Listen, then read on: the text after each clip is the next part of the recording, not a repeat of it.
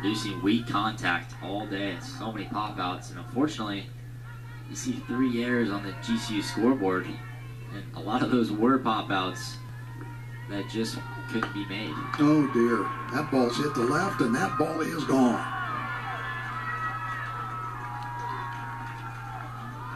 Well, she was that close to getting out of it.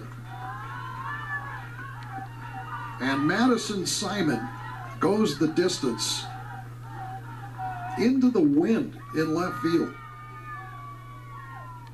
Home run for Simon puts Oregon State on top 5-3. And don't you know that Shannon Hayes is muttering, boy, that's a hard one to swallow.